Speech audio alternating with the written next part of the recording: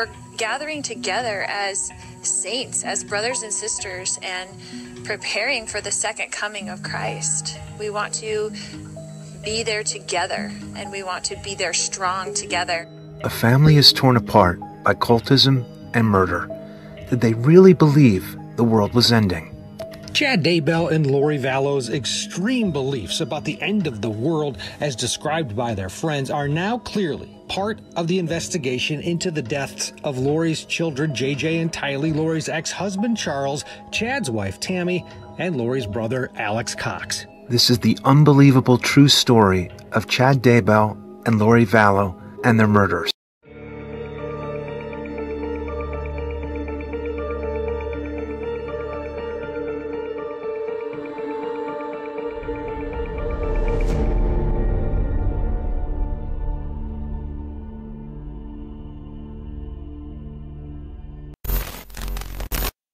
Has she made any statements about wanting to hurt the children? This is Charles Vallow. Charles would later be murdered by his wife's brother, Alex Cox. These are some of his last recorded moments alive. In late January 2019, Charles Vallow returned from a work trip in Houston to find his truck missing from the airport parking lot and $35,000 taken from his bank account. Worse yet, he said he couldn't get in touch with JJ and Tylee. How does she pose a threat to your children? I don't know what she's going to do with them. I don't know if she's going to flee with them, she's going to hurt them. Gilbert police showed up to their house after Charles filed a petition to get Lori involuntarily committed for a mental health evaluation. She's lost her mind. I don't know how else to say it. We're LDS. She thinks she's a resurrected being and a God, and remember the 144,000. She's come, Jesus is coming next year. She said, "You're not Charles. I don't know who you are, what you did with Charles, but I can murder you now with my powers." Charles explained to the officers that Lori had changed over the last couple of months, and she had people in Utah telling her how many lives she's had. You're a dark spirit, is what she's going to tell you. Okay. I'm a dark spirit. Officers had Charles kick in the door to his own house, but ultimately told him Lori hadn't committed a crime.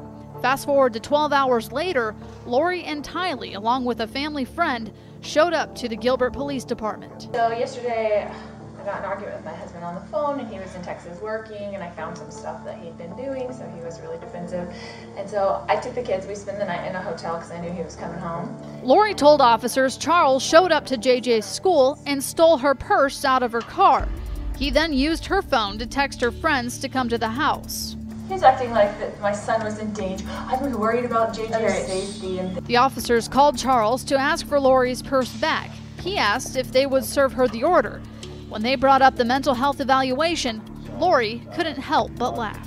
Sorry. I just think it's funny because he's trying to cover this. Right. A couple of weeks later, Charles filed for a divorce. By July, he was dead. It's going to get real interesting. Other body camera footage shows an officer talking to one of Charles's friends on the phone. That person witnessed the phone call where Lori said that she would, quote, destroy Charles. However, he said that she never made any threats towards the kids other than that Charles can have them if he wants them. In July of 2019, Charles Vallow would be shot and murdered by Alex Cox. 911, where is your emergency? It's at 5531 South Four Peaks. I think it's Four Peaks Lane, I'm not sure. I'm sorry, you say you don't know the direction? I don't know the street name, if it's a lane or court. 5531 East, though? Yeah, or south? South Four Peaks. 5531 South Four Peaks in Chandler, is that right? Yes. You need yes. police or paramedics? Both. I'm in police and an ambulance. What's the emergency there? I got in a fight with my brother-in-law and I shot him in self-defense. About 2 hours after Charles Vallow was shot and killed in a Chandler home, Lori Vallow, his estranged wife, walked into the Chandler police interview room, beaming with joy over Tylee's school grades. She leaned forward and sat up in the chair as the interview officially started. If you can just kind of tell me kind of what happened. It sounds like some of this may have started last night or something along those lines. Right. So start where you think it makes the most sense. Okay, so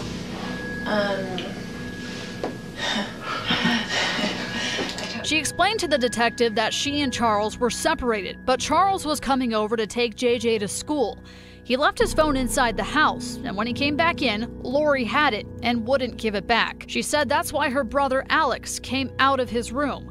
Charles and Alex started fighting, and Tylee, her 17-year-old daughter, came out with a bat and then went outside to be with her brother. Once Alex pulled the trigger, Lori left with the kids. When the detective left Lori's room, she grabbed a tissue and dabbed her eyes. Then, she closes her eyes and nods off. Chandler police also released this video showing Lori in the drive-thru at Burger King on the way to taking JJ to school. Breakfast for dinner and dinner for breakfast. Tylee, just 17 years old, was also a witness to the scuffle inside the Chandler home. While waiting for the detective in an interview room, she was fidgeting and humming, but then broke down. She told a similar story to investigators. Do you know what happened inside of the house? Has your mom kind of explained it all to you?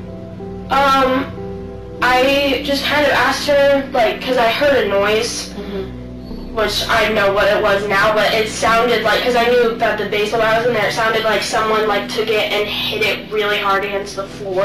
Tylee told detectives she tuned out all the yelling and didn't know what the fight between her stepfather and uncle was about.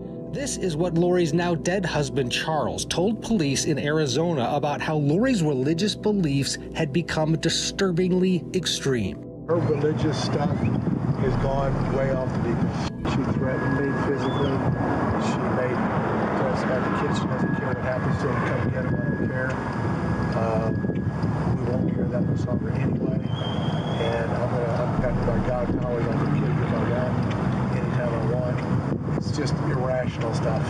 Yeah. She needs some serious help. I want her to get help. I'm worried about her. This would unfold into a series of events that would lead to more murders and unanswered questions. Several months prior, Charles Vallow expressed concern that his wife's mental health was going downhill. His wife began listening to Chad Daybell, and eventually she was on the podcast with him, where they talked about the end of the world. On the streets of Rexburg, Idaho, we start to get a clearer picture of a mysterious, loose-knit group of people who follow Chad Daybell. It sounds like a preparedness group for the end of the world, doomsday type of thing. An offshoot of the Mormon Church with extreme views. We hear that Ground Zero is Chad Daybell's neighborhood, so that's where we are headed, looking for somebody within the group who will talk. Moments later, I'm taking a walk with a follower. She says she and Chad both communicate with spirits, that they are true members of the Mormon Church, preparing for the end of the world, and she doesn't judge Chad, even if he's guilty, because we're all sinners. Chad and Lori also used a media organization to attract followers. It's called Preparing a People. It is no longer active, and the owners stated, "We are innocent of any involvement in Chad and Lori's personal lives. Our relationship was mostly business.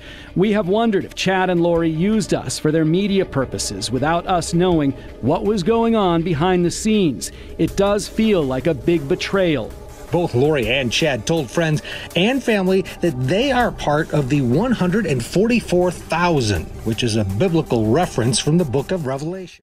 On the next episode of Unsolved True Crime, we will look deeper into Chad Daybell's cult and what would turn out to be one of America's most twisted tales of murder and tragedy.